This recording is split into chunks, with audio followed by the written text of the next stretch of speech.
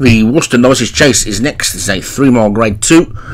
At the top, we've got Elvis for Martin Leadham, Dacula, Darren Thompson, Her World, David Hooley, Mind the Minstrel, Leon van Rensburg, Premier Lover, or David Robertson, Talk Mare, Graham Clutterbuck, and the last train for Joshua Sutherland. So,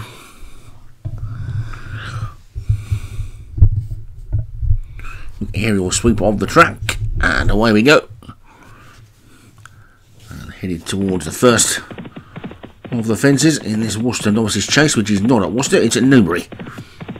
Make of that what you will, and Dacula was down at the first, so a bit of a turn up there. Darren Thompson, who took the first 2 races today, not going to win this one, and Elvis has suddenly now burst through to take it up, so Elvis is quick off the mark and is now 3 or 4 clear. Well, the last train in second, Primavera Lover is third, and Her World 4, Talk Mare 5 and Mind Minstrel just the back marker. So the nose banded Elvis is 4 or 5 lengths clear on a low grade race last week. I had to step up in class this week, and nothing else for him to go into, so interesting to see how he gets on.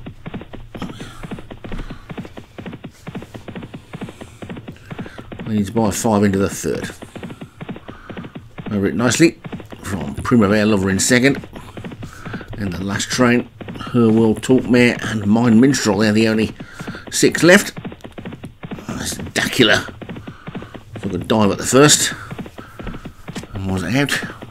The horse running loose, as you can see. Let's hope it doesn't cause any problems later on. And Elvis skips over the fourth. Primavera Lover in second as they get over this ditch. They're all jumping nicely at the moment. These are novices.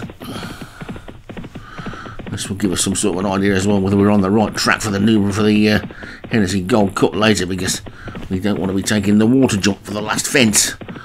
And it's Elvis who is in the lead. Pops over this next one in front of Primavera Lover in second. And then the last train is third, Talk Mare.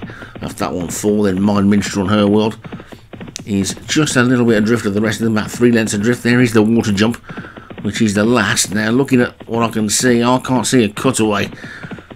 I don't know if they're going to go anywhere on this. That's supposed to be a cutaway on this track, where they bypass that water jump and go to the winning post. Now, it looks to me as though they're not going to do that. If the same race runner is running the Hennessy Gold Cup as he's running this, we're going to be running the Hennessy Gold Cup on the wrong course. If this is being run on the wrong course, I would guess. I'm 90% certain of that. We'll see at the end. And it's Elvis who's in the lead. From Primavera Lover second, Talk Mare back in third, and the last train of Mind Minstrel, and finally Her World at the back. And Elvis has opened up by a good 6-7 lengths now. He's not hanging a bed. He's heading down towards the next. Obviously all shook up for something as they head down towards the next. Over that ditch.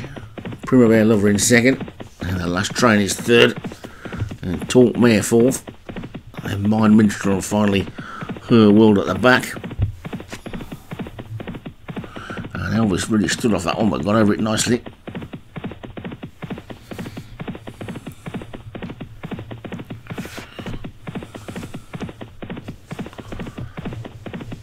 And Elvis is now about to be joined, I think, by the last train, but a really good jump again by the leader. Saw him take a length out of the field. The last train is second, Mind Minstrel's moved through into third, and Primavera Lover and Talk Mare. That time it was the last train that jumped in best, and is now alongside Elvis, and he's probably now just in front. So the last train is just about in the lead from Elvis in second. Then Mind Minstrel is third, a gap of a couple of lengths then to Primavera and Talk Mare together, and a gap of 4 or 5 to Her World, who looks as though she might be out of it. But it's the last train who's gone on to a 2-length lead now. Elvis just been niggled along as Mind Minstrel comes up on his outside to challenge him for second. Also going well is Primavera Lover. These 4 are clear, but Elvis again jumped that really well and put himself back into contention, but it's the last train who continues to lead. The last train is 2 lengths clear of Elvis, who's a length clear of My Minstrel and Primavera Lover. We can forget the other two, I think, but it's the last train in the lead. The last train then by 2 lengths from Elvis in second, and they come down towards this next one. This is the 15th. There'll be 4 fences in the straight, but I think one of them will be the water jump, and it shouldn't be. They're all over that one, okay, and it's the last train who's kicked on for home. Over the final ditch he goes. Over it in second was My Minstrel. Elvis is still trying to run on again in third. Primavera Lover is in fourth. Elvis is now starting to tire as they come down towards the third last, which is probably the second last in effect. As they get over that one, Primavera Lover made a mistake, but they're well strung out now. The last train comes down to what is probably going to be the last regulation fence. Pops over it nicely, trying to close his My Minstrel, but he's not going to get close enough to him. I don't think. There's 2 furlongs to go.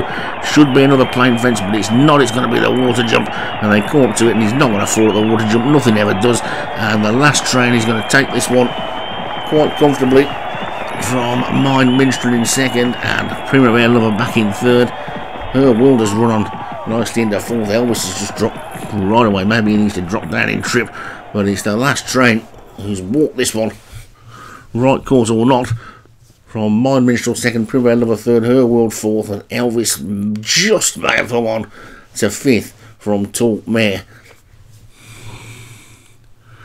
So well strung out in that then. And pretty easy win. I don't think it would have made much difference if we'd have been on the proper course anyway. So the last train wins it for Joshua Sutherland. My Minstrel second for Leon van Rensburg. Primavera Lover David Robertson was third. Her World David Hooley running to be fourth, and Talk Mare did get up to still fifth for Graham Clutterbuck.